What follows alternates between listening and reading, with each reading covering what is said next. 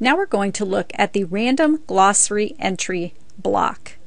Now for this random glossary entry, you do have to have a glossary created in your Moodle course room. And you'll notice what I'm pointing to right now is I have a glossary called Quote of the Day already created. And you get to that by going to Add an Activity, Glossary. So I've created one and I've hidden it. Notice the I is closed, so I've hidden it. Students cannot see it on their Moodle page. So the only place they're going to see it is in the block over to the side. And it works like this. Click the Add a drop-down menu, select Random Glossary Entry, and then it says please configure this block using the edit icon. So I will click on the edit icon above. And here it says configuring a random glossary entry block. What is the title you want on your glossary entry? Well, I don't want mine to have a title, so I'm going to clear that out, but you could type Quote of the Day or whatever your glossary might be. The next section is what glossary will you be taking these items from? Well, I only have one glossary, Quote of the Day, but if I had more, they would all be listed here for me to choose from. You have entries such as days before a new entry is chosen, 0 for me. I don't care. Let them see new entries every day. How a new entry is chosen, it can be random, last modified, or next. Mine's going to be random. Do I want to show the concept or the heading for each entry? And I'm going to say no, I really don't.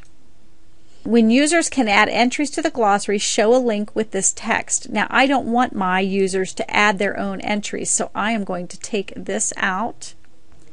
When users can view the glossary but not add entries, show a link with this text, more quotes. Well, I don't want them to see them in advance. We'll just let them see them one at a time. When users cannot edit or view the glossary, show this text, to be continued.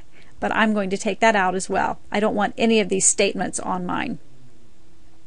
Where the block appears, and then I can say I want it on the course main page, on any page, or any course page. I only want it on my course main page. I don't want them to see it everywhere else. Default it to the right or the left, and default weight. This means about where in the lineup. I want it to be first. Where's number 1? I want it to be first. Okay, visible, yes, region right, weight 3. Save changes. And let's see what we get. I'm going to turn editing off. And this is what it's going to look like. Just a quote off to the side. Now I might do something a little later on by like put a box in there or put a little picture off to the side, but right now it's very plain, just a quote with the name of the person that's giving the quote. I might be able to hit refresh and get a new one. So by hitting the refresh, I can see a new one. So every day or every so often, it will refresh the screen and show them a new glossary entry. That could also be vocabulary words for the week, spelling words, anything like that that you might want to put over there to keep in front of the kids so that they keep seeing it one more time, just something to help them remember or learn what they're doing.